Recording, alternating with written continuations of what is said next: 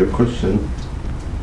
They combine the prayer, Maghrib and Isha, because it's too cold. It's only 4 degrees. For them, it's too cold. Where is this?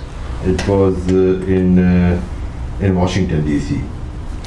The brother's asking, the question is coming from Washington, D.C. They said he's asking, he says they combine the prayer, Maghrib and Isha, because it's very cold. And very cold is actually, they say, it's 4 degrees. I don't think 4 degrees is very cold for Washington, D.C. Washington, D.C., they get storms just like we do up in here in Toronto. Maybe not as bad, but 4 degrees is not historical for them. You know, it's normal. It's colder there. Yeah, it's normal to have minus temperatures in winter. But everybody's different though, right? No, it doesn't depend on who's different. We're talking about the place. You're talking about the place. 4 degrees for Washington, D.C. is not temperature to join Salah. And the topic of actually joining the prayer because of cold is a whole discussion in between the scholars. Cold, we're not talking about rain, because the hadith are talking about rain. Oh, you understand? They're talking about rain. You join the Salah if there's rain. You know, cold, just bare cold, there's a lot of discussion to that. You know, and I myself, I don't have an answer even for myself. If it's too cold, I wouldn't give that decision to join Salah, because I don't know where the correct position is.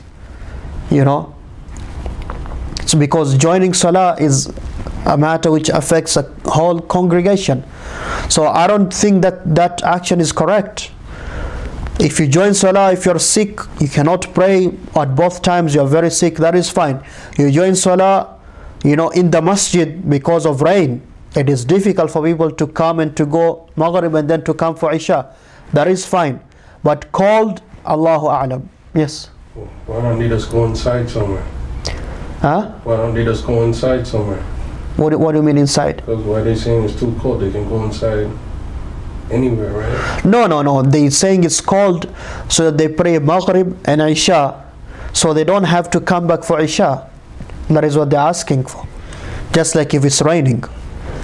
Allahu Alam. If it was me, I wouldn't do that. If it was me, and that has happened here in Toronto, even I remember last winter, this question came a few times, because we had some days which were like minus 20 or something. And we had this discussion with other people who have knowledge, and I couldn't say that. That is my answer. Allahu A'lam, Allah knows best. Maybe someone else who has more knowledge will give you another answer. Does the snowstorm, like the blizzard, fall into the category of rain?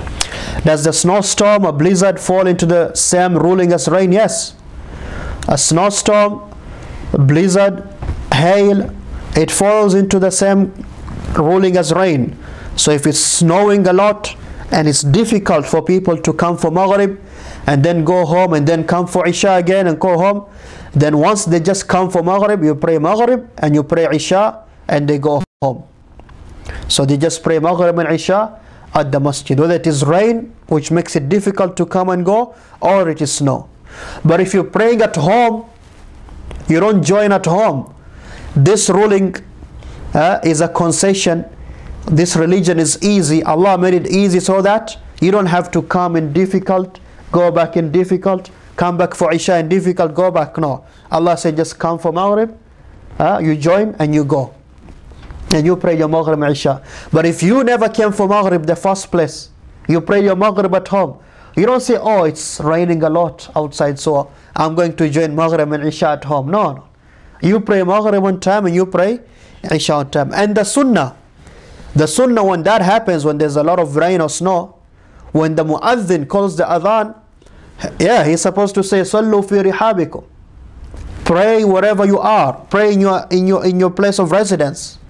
Pray in your place of residence. You have an excuse today not to come to congregation or jama'ah. Naam. So